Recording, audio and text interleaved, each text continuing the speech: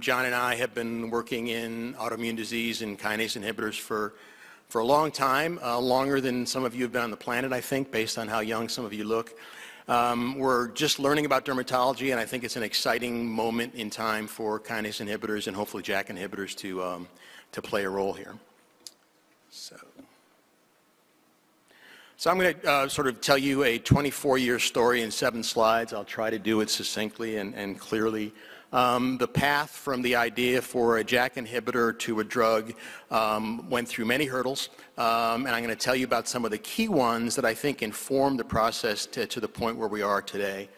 I'll start out by telling you about David Vetter, the original Bubble Boy, and how the science around the Bubble Boy informed our drug discovery. I will tell you about the benefits of being stupid. In my case, it helped quite a bit in the early parts of the program. I'll tell you about why wild monkeys are better than monkeys that are bred in captivity. I'll tell you about a new dance move that was first performed in Arkansas, which is not a normal place for dancing to occur. The market and how that informs or impinges on drug discovery. Systemic autoimmune diseases, and something for you dermatologists. So this is David Vetter. He's the original Bubble Boy. I know that many of you young folks in the audience learned about the Bubble Boy from an episode of Seinfeld a few years ago. That is not the real Bubble Boy. This is him here.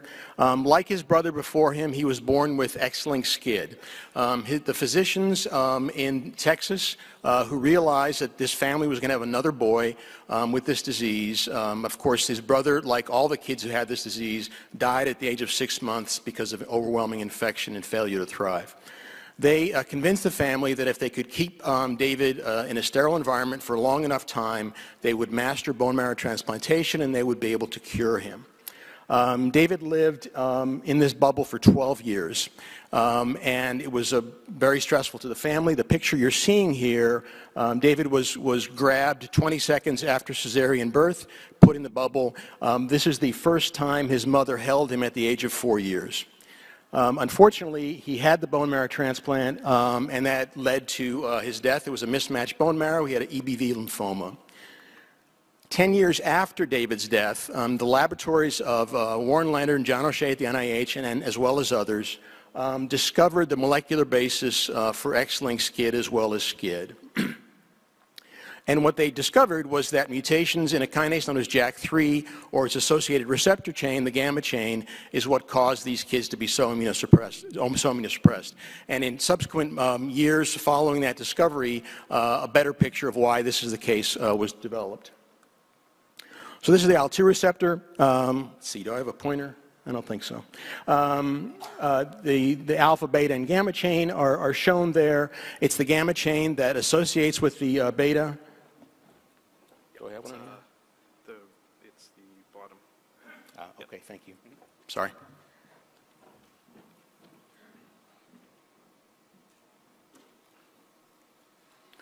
So I think you guys all know about this, so I won't belabor it. But basically, the gamma chain is unique to the IL-2 receptor as well as the family of receptors that utilize it, and that's shown on the next slide, or on the next panel on the right.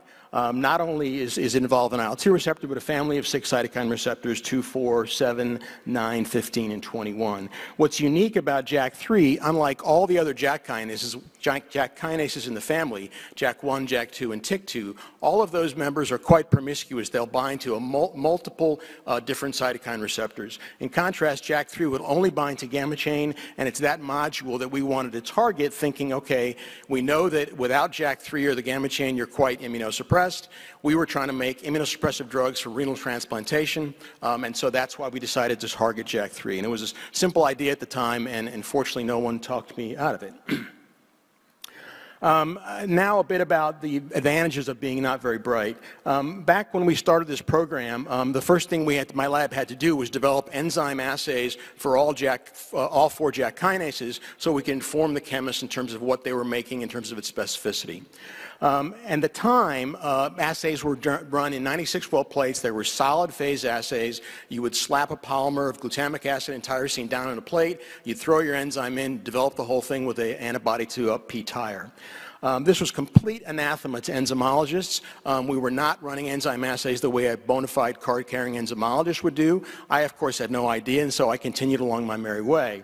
And that's how we set up the assays. The other thing that was true at this time at Pfizer, there was a law that had been promulgated by one of the directors of chemistry. And he said, we will never make a drug that targets a kinase or any sort of protein that if it's knocked out in a mouse, if the knockout is embryonic lethal, that would be dangerous.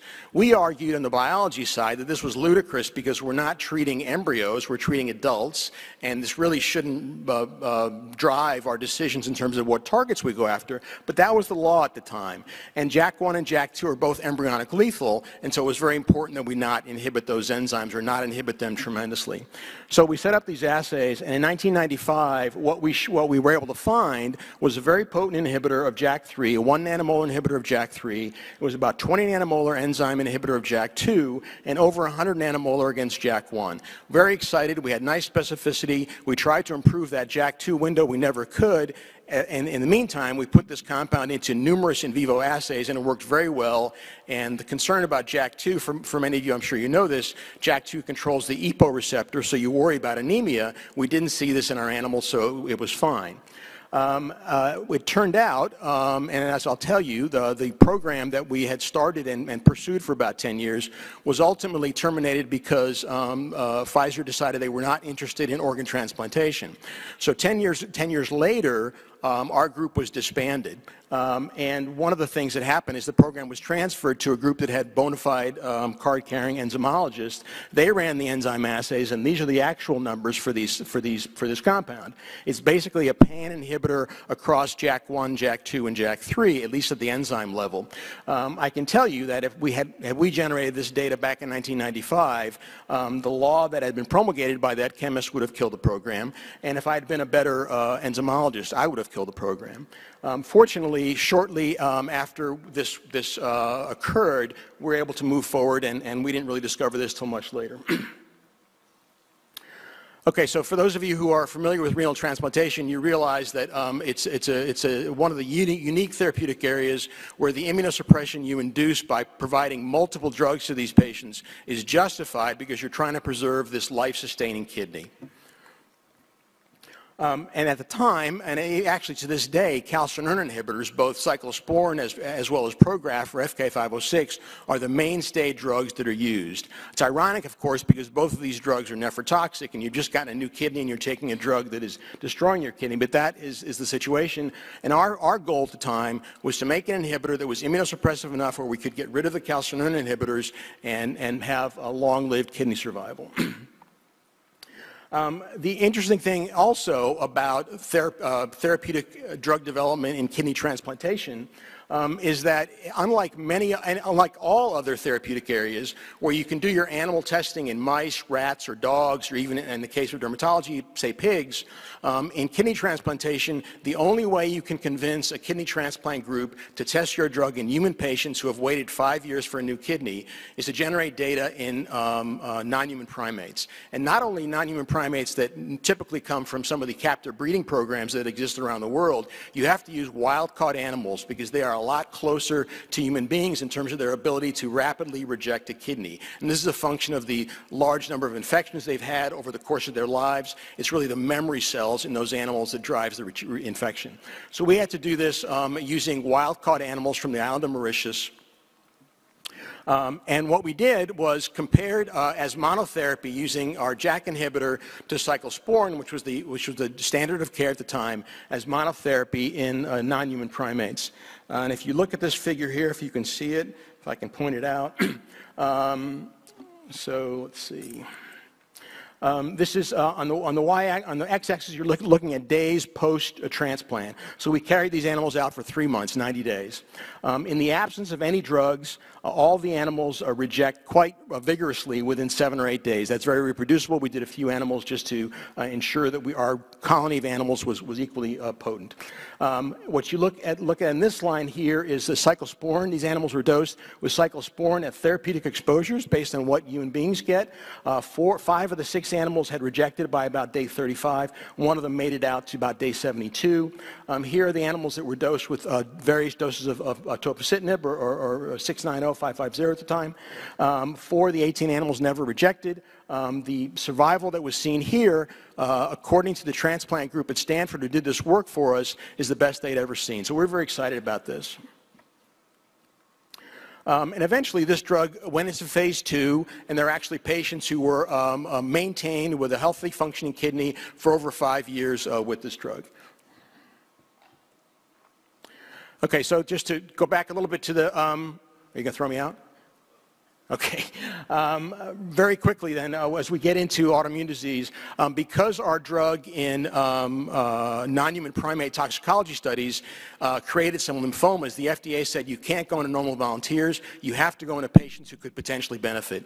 And so we went into psoriatic patients, and not only did we have to go into patients, but we had to dose them for 2 weeks in a captive environment, basically. They were in hospital for 2 weeks. What this provided the clinicians was a very close view of how things were going on these patients, and what you can see is that there was very good improvement within 2 days. This is at the top here is the immunohistochemistry at baseline, and 2 weeks later. This work was done by Jim Kruger's lab at the Rockefeller, and you've seen these kinds of slides before, and I won't belabor the details. Basically, many of the infiltrating cells were gone after 2 weeks. The interesting thing that was sort of anecdotally relayed to us was that a number of the patients in the trial not only had psoriasis, but psoriatic arthritis. And the clinicians, although it wasn't powered to look at this, noted that a lot of the patients who came in limping were dancing at the end of 2 weeks. So we thought, oh, that's interesting. At that point, the marketing group said, okay, well, transplant's not a big enough market for us. We're going to dissolve the transplantation group, and you guys should figure out something else to do with your lives. We did a number of things at that point, but the first thing we did was say, okay, what if we use this drug at a much lower dose in an autoimmune disease? And so we put it into the standard college-induced arthritis model of RA, and it worked very well. And then from there, over the course of the following few years, we went into a number of other diseases. As you know, it's been approved as Xeljanz in RA. It's been through phase 3 for UC as well as psoriasis. And there's obviously a lot of interest in the last year or so around dermatological diseases, and we're going to hear more about that as well. So I think we're at a point where, because of our much better understanding of the role of cytokines and certain cell populations, JAK kinases in particular, in diseases like vitiligo and alopecia for sure, the opportunity to treat these diseases with JAK inhibitors is significant. And hopefully, as John will tell you, we'll be able to make some potent compounds both orally as well as topically. And so now I will hand it over to John. Thank you.